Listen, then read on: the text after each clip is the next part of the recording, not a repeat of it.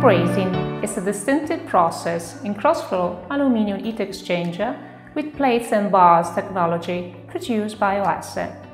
It's a metal joining process in which two or more materials are joined when the filler metal passes into the liquid state and wets the surfaces to be assembled. And we can represent it in a simplified way through a toast. The material with a lower melting point, in this case the melted cheese, penetrates in the inner side of the bread, which are porous, and then, cooling down, joins the two slices that instead do not melt.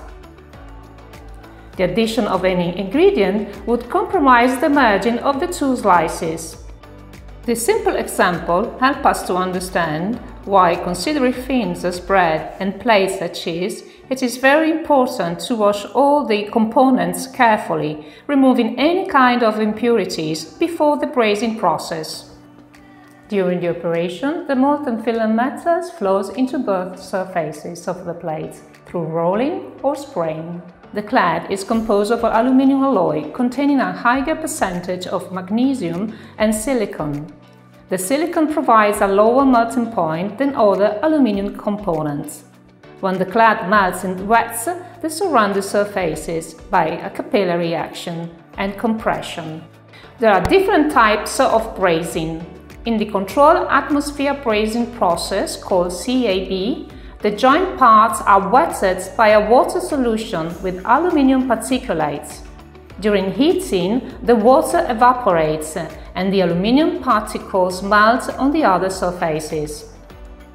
This process, known as knock-lock, is fast and continuous and suitable to produce large quantities of radiators for light applications, such as automotive sector. This technology, however, is not suitable for fluids that are affected by the presence of impurities. In Oesse, we use a vacuum aluminium brazing called VAB, which allows us to remove impurities and magnesium released during the melting phase.